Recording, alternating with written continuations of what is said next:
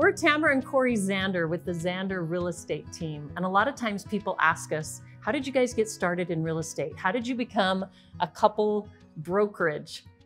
Corey's the broker, I'm the lead listing agent, but the initial beginning of our brokerage, of our real estate career, started in 1991, actually. We'd just recently gotten married and we were students down in Provo, and we are all about being efficient and investments. So we bought a dumpy little duplex. It was pretty scary. Yeah. What year was it built? It was built in 1932. Yeah, crazy. So we bought this little 1932 side-by-side duplex. It was pretty run down. We bought it for $63,000. $63,000. You can't get a garage for $63,000 now. Anyway, so in 1991, we found this little side-by-side dumpy duplex, and we thought, hey, let's buy this. We'll live on one side, we'll rent out the other side, and our renters will cover our mortgage, and it worked. Mm-hmm. But when we moved in, we discovered the place was a dump. Carpet was torn up. There was crumbling carpet pad. There was yucky things on the wall. We painted, we carpeted, we worked our tails off, and we fixed that up. We still have that duplex. We could have used a realtor. We did it ourselves, but we learned a lot of things. So from those initial beginnings of buying our first rental property in Provo, Utah, we've bought several other rental properties, investment properties. But from there, go ahead and tell your part of it, Corey. What did you do? Well, we were going through life and I decided to go back to school and get my MBA. Yep. And upon completion of my MBA, I went to work for a big company called Kennecott Land. Yeah. Now, if you don't know about Kennecott Land, they were the development company that developed Daybreak. Right. And so I worked there, and shortly thereafter, we moved here to Daybreak. Yeah. You were on that initial leadership team. I was on that initial leadership team, and I helped to bring on board all of the builders that were here in Daybreak at the time. I went out and I evaluated them, and I recruited them to participate in building homes in Daybreak. Right. And that was our first foray into Daybreak, and boy, it has been 17 years that we've been here, and we love it here. Right. I remember when Corey first started working for Kennecott Land, and they had this dream of this development. They didn't even have a name yet. In fact, we heard some of the initial names that they came up with, and Daybreak's the best one. But we heard about this dream, this development, and it was unlike anything else in the state of Utah. And now here we are 17 years later, and everybody goes, oh, well, it's a winner. Well, back then it was still an idea. And Corey was part of that team, and he doesn't brag enough, but it was quite incredible that he was part of that initial team that developed, designed, and helped Daybreak come to fruition. That initial grand opening, you were kind of a big part of that, right? I was over the initial grand opening, a lot of it, and it was pretty exciting. It was a new development and a new concept for Utah. Yeah. And so it was really exciting. We had, it was sort of like a party too. Yeah, it was kind of like going to Disneyland. Hundreds and actually thousands of people that came through at that initial grand opening. Yeah. Part of what I did at Kennecott Land was to evaluate all of the master plan communities here in Utah and actually throughout the United States. And then I went, evaluated them, and looked at, hey, what kind of product can we put here in Daybreak? And so there's a lot of new, innovative kind of homes that we may not have seen previously. And a lot of it was from that research that I did. And there's nothing like Daybreak in Utah. No, there's nothing like Daybreak here in Utah. After I worked for Daybreak for a while, then later I migrated and we were flipping homes. So yeah, we had an investor approach us and he said, hey, I've got money. You guys have got smarts. You're realtors, Corey's handy. Let's start flipping some homes. And this was during the big recession that we hit. Yeah, so in 2007, when the housing market, it sort of collapsed. Mm-hmm. You know, things changed dramatically. You'll remember that. Yeah. And well, it was that time that I made the transition out of Kennecott Land. Mm-hmm. And just a few years after that, I was approached by an investor saying, hey, you know a lot of construction and you know a lot of contractors. Let's sort of do business together where you're purchasing and then renovating homes and reselling them. It was a funny initial engagement. Corey was doing the research and doing the analytics. We were sitting at home. I remember it very clearly. Corey was going through the business model and the numbers. And he said, you know, when we buy these homes to flip them, we're going to pay a realtor. And he was factoring in the commissions. And I said, I can be a realtor. And Corey said, you could be a realtor. And I said, well, yeah, could I be a realtor? And I started thinking about it. Well, maybe I should be a realtor. And so we had that idea that I got my license solely to sell Corey's homes, that he would buy a distressed property, he would renovate it with his crew, and then we would sell it. So flipping is what people call it. but he would put weeks, months worth of work into each of these homes.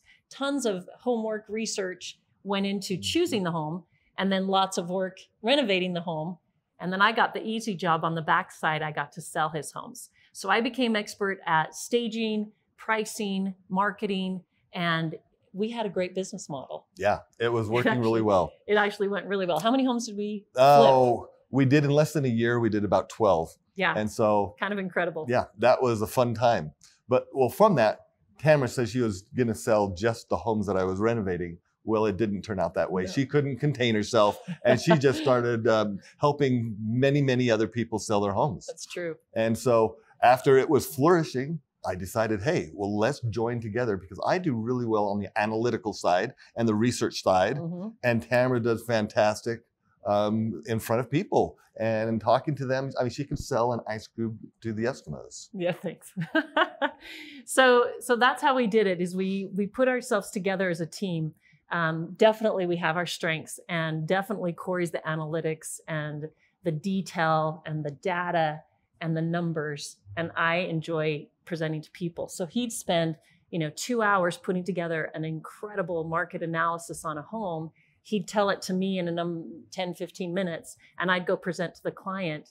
And it was a great combination of our talents and our opportunity to go help people. And it flourished, it grew. Before we knew it, we had more business than we could handle, the two of us. So that's when we came up with the concept of the Zander team. Initially, it was just Tamara and Corey Zander doing some deals. And pretty soon we had more business than we could maintain. So we hired a first transaction coordinator. Yep. We hired a buyer specialist. And then we just kind of had some people approaching us saying, I want to work on your team. And that's how we became the Zander team. Another funny thing is people ask me all the time, how did you come up with the green? What's the story behind the green and the logo? That's funny you would actually bring this up, because there's sometimes a little bit of conflict on how that actually came about. We have different memories. So I just remembered when I was in my MBA class, they said the most distinguishable color that exists for people when they see it in marketing is that sort of yellow fluorescent green that you see on workers' jackets. And that was the one that stuck out most to anybody out of any color. Like the construction guy that you don't want to hit on the road. They put him in fluorescent green. So we're not quite that fluorescent. Yeah, we're not quite that fluorescent. But then I thought, oh, I love the color of the uniforms of the Seattle Seahawks. That's true. And that green that came out. Yep. I said, that's the color we need. So when we first started our team, we were just husband-wife team. And then I think, Corey, you had the vision of, let's get a logo. Let's get some marketing pieces that actually really look good. So we hired a marketing firm, which was outside of my comfort zone. I thought, well, we can't afford that. But we went and found a really good marketing firm here in the Salt Lake Valley, and they came up with some logos for us. And if you've seen our logo, it's that cool Zander pin drop, the pin drop with the Z inside. And they gave us a red one, a blue one, and a green one. Do you remember that? Right. And they told us, oh, just interchange the colors, just use them all. And we're like, that doesn't make any sense. Right. So we both honed in on the green. We loved it. And we tweaked the green to where it's just the perfect color now. And now we have a specific Zander green color. We call it Zander green, and a lot of our clients call it Zander green too. We're waiting, just wait. We're waiting for Crayola to put a Crayola crayon that is Zander green in the crayon box. But anyway, so that's kind of some of the initial beginnings of our business. Quite unique.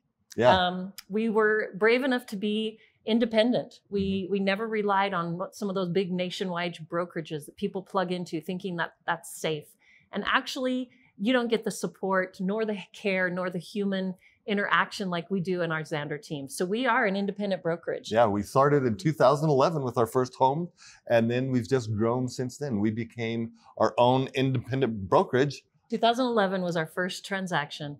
2017, we became our own brokerage. Yeah. And now we've grown to a team of 18 of us team members, and we continually keep growing. Yeah. Our goal this year is to add some incredible, talented people that are growth-minded and have a desire to join us and take great care of our clients. Some of the things that's important to us as the Zander team is not only do we want to be professional and expert at protecting our clients, that's so important. Mm-hmm. Like there's people that just do real estate, but we really want to take care of our people. I always tell people, I want to take care of you the way I would want to be taken care of if you were selling my house or helping me buy a house. So we really take that seriously. We want to care for our clients, but we also want to have a great time doing it. And we want our clients to be continual raving fans. We want you to have a continued relationship with us and come to our events, come to our parties and be part of the Zander team.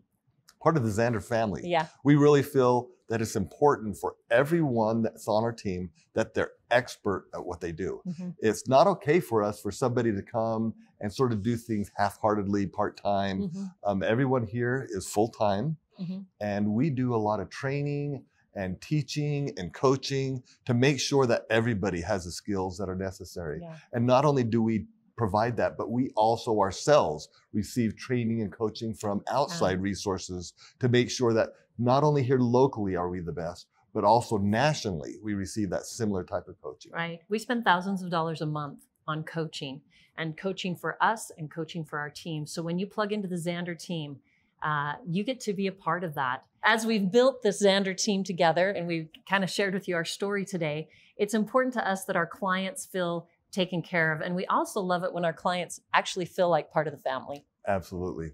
We want all of our clients to be so happy with us that they want to share us with other people. And that's where it's really fulfilling, because we have so many people that have shared their experiences with their friends, and then we've been able to be friends with them also. Right.